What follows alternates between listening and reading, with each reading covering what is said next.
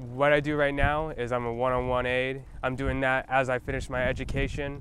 So eventually I want to be a teacher, but if I had any wish granted right now, it would be to be an elementary school principal. That's the main goal. What do you do in your free time? I love to play music. Whenever I'm not doing homework or when I'm not working, I like to play music. I grab my guitar, I jam out for like 20 minutes, and then I have to go back to work. Sometimes I play indie alternative, something like loosely with bizarre key signatures, but I love playing classic rock. That's my go-to. I would love to tell you what makes me tick. The students that I work with, they're awesome people, and just to see them do their absolute best in the classroom makes me very happy. Just to see a student actually get a math problem or get something right, or just even tell a funny joke to me and have that kind of relationship with the student where they can just come up to you, they'll let you know what's going on with them, what's making them tick. And I think it's cool to be a part of that. And I wouldn't trade that time for anything in the world. Can you list some of your favorite things in life? I love listening to music.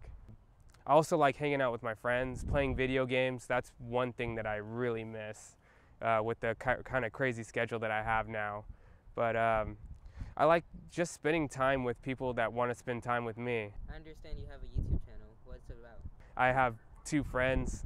They're great guys. They're twins. We have our YouTube channel called Blue Toast Gaming. I love to play video games, and technically our YouTube channel is catered to that. We do strategy guides, mostly on The Legend of Zelda, because that's our all-time favorite game. And we kind of have this element, because we know that there's a lot of YouTube that are inappropriate for kids. So we try to make a YouTube channel PG, catered to the kids. So I remember you said that you had multiple jobs.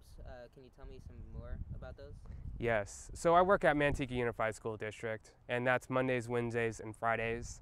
And on Fridays, after work from Manteca Unified School District, I do Give Every Child a Chance.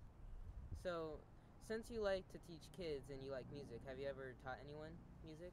Actually, that's a good question. I have volunteered for GK Music, and I've done some lessons with the kids that are learning. So Christopher, what's a typical day like for you at work?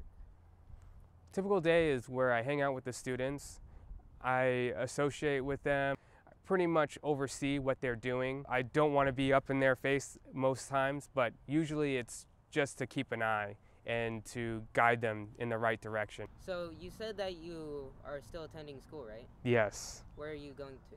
Right now I'm going to CSU Stanislaus, right in Turlock.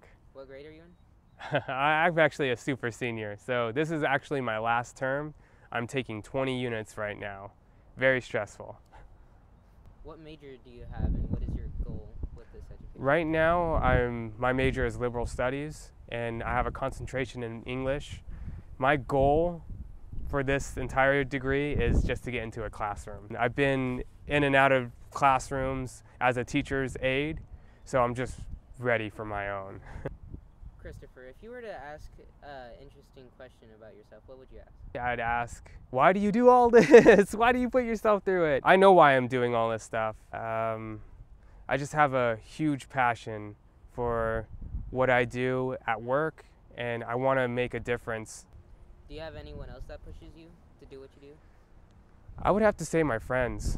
My friends right now, they're teachers, they're doing it, they just got jobs this last summer, and I'm kind of in school, and although that can be discouraging, I just use it as a motivator, like, hey, I'm almost there, I'm gonna do it too, I just gotta keep on keeping on.